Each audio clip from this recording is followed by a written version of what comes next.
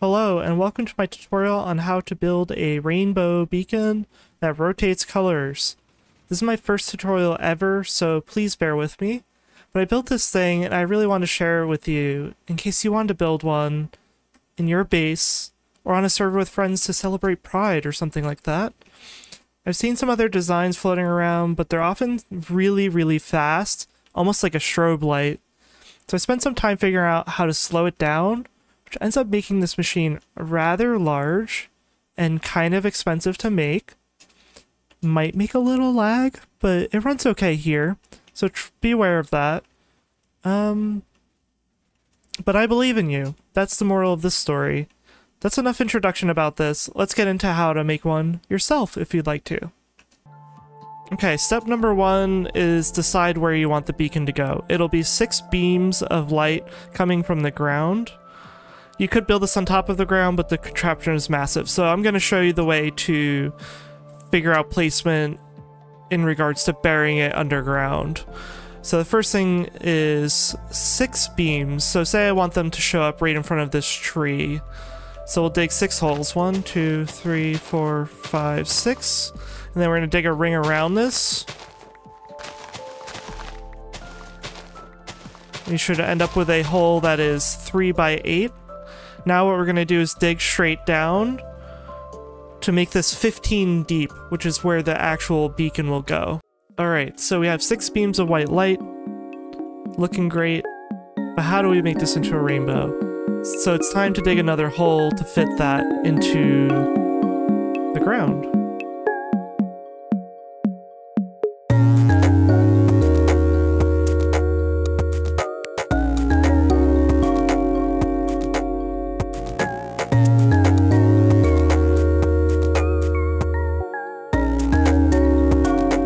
So we have a giant hole, we have our beacon, we're ready to do the redstone. Love our little floating tree over there. The reason I did it this way is so I can show you how to place it where it's incorporated into the landscape, and then you can fill this back in after. Okay, we clean this up a bit down here and put 2 markers here to indicate where we build the next part of this machine. The markers should be 3 blocks from this wall and 2 blocks from this wall. 3, 2. And we're going to add another block here and here. Into each block is going to be a comparator with a redstone dust on top. And we're going to have 2 hoppers facing each other. So I'm going to put one down first, crouch, and click it into that one. Delete that one, and place them facing into each other like so. Then we need a piston, sticky piston. We need a sticky piston. Crouch and click on the side of the redstone dust. It should be facing the hopper. One on this side. And we need a redstone block in between the 2. So for this specific configuration, we're going to be having an array of 6 colors: red, orange, yellow, green, blue, and purple. And for that, the timing that worked out is 8 items, 8 red tulips for this example, and you'll see that this is going to start pushing back and forth now. The next part we need to build is a pulse extender, and I'll build also the configuration how it connects up into the rest of the machine that we'll be building. So what we're going to do is from here, put a block here, skip 1 space, a block, 2, 3, 4, and then go over 4. And then we're going to add another 2 blocks in here. And we're going to go stairs up, basically. Like so. So it should be a 4L with 2 blocks here, and then 2 going up. Now what we're going to do is get some redstone dust. A line here. Fill it here. Comparators. 1 facing this way, 1 facing this way. Observer here. Oops, you have to crouch and click on that. Click on the dust. Then we need a repeater here with 1 tick.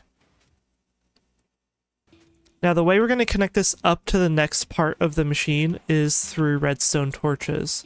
We're going to put 1 under here, and we have 1 up here. So this is what's going to connect this clock to the rest of the whole machine that's going to go in this hole. When this turns on, the process will start. So So what we're going to do is we're going to add a block on top of this torch and build a 3x6 platform. So 1, 2, 3, 4, 5. That is not the right count, but you follow me.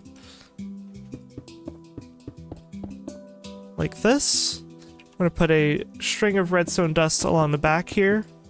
Then we're going to add repeaters in all of these positions. Open spots. And we want this to go left to right. So what we're going to do is we're going to add a little bit of delay to some of these.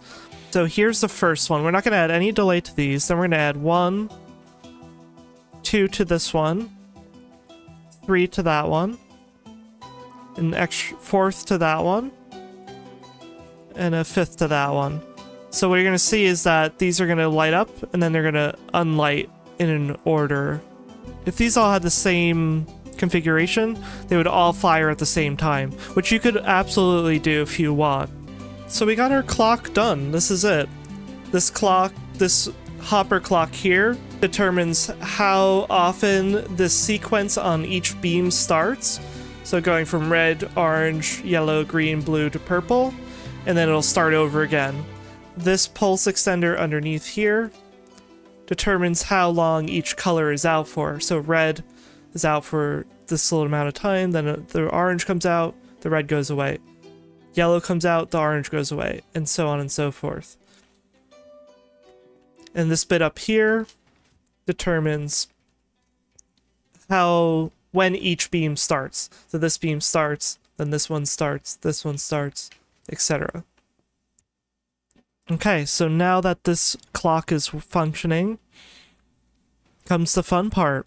We have to build up the bulk of this machine that will actually bring the signals up each beam and push out glass using sticky pistons over the white light, which will turn it into each color. This part is quite big. What we're going to do is we're just going to build it, and if I have anything to explain along the way or at the end, I will do that.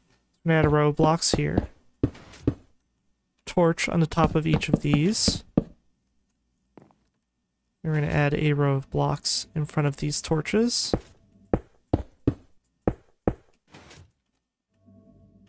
With a repeater on top of each.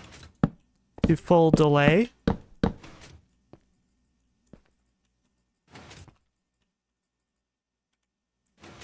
A block on top of each of these. And a block in front of each of these. On the front of each of these will go another torch.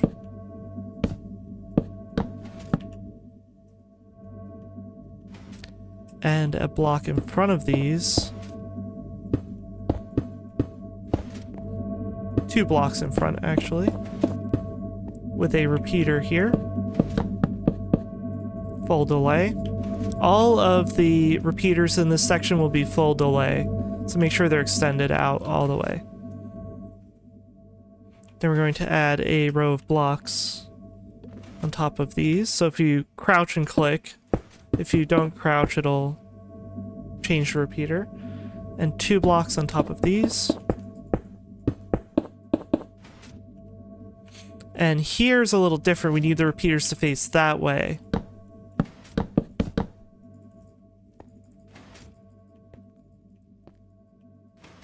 This will get a signal from the torch right below here and send it backwards, which brings it up to the next layer. A row of torches behind here. A row of blocks on top of these torches. And on top of these repeaters.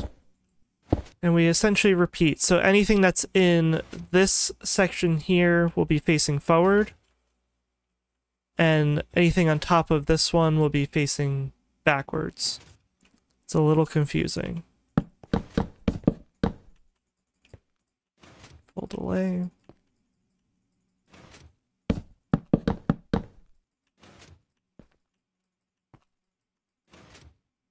Row of torches.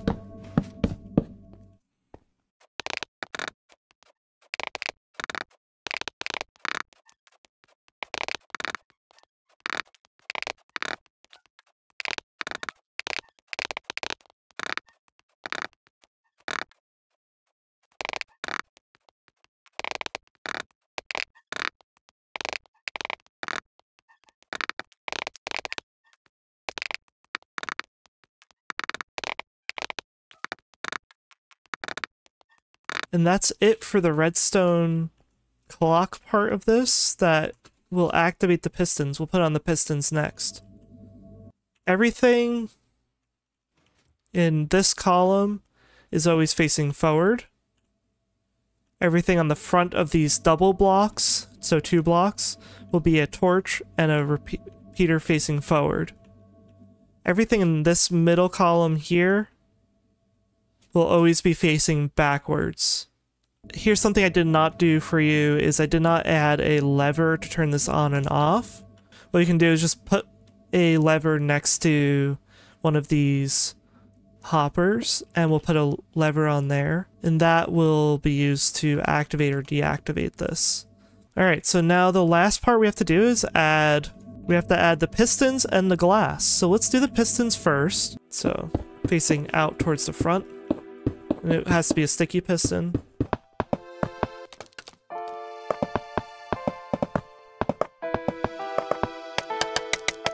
Now we're going to do the glass. So the bottom row is going to be red, orange, yellow, green, blue, and purple. So this is actually complete now. Why don't we give this a test run? That is it. Let's see. There we go. Amazing. Beautiful. So we got our beacon working. That is so great. That was so easy. Not me being one of those redstone people saying that was so easy after building a very elaborate contraption. But here we are. You can do only one beam. This has to remain the same, but you would only build this one slice, essentially, and get rid of the rest of this. And if you wanted to add more, you can also do that. What you would have to do for that, though, is you'd probably have to add more repeaters behind here, because this delay is almost maxed out. So it'd have to add, 3 repeaters behind each, or 4 repeaters behind each, so we can configure them to add more delay as it goes further down the line. There's probably a much better way to do this. Actually, I don't know if there's a much better way, but if there is a better way and someone can solve this, I would be super impressed and infinitely grateful. But I have not been able to figure that out. So this is what I have. It's very clunky, but it works. So let's cover this back in. I think it's time to show you what that'll look like all done.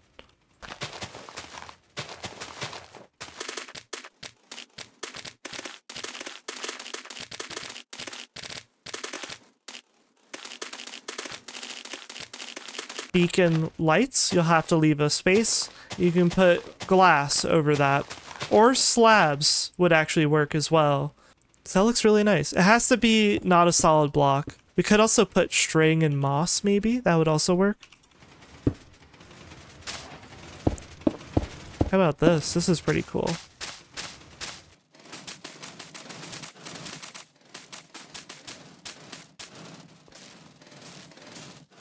Wouldn't even know there's a massive machine below there.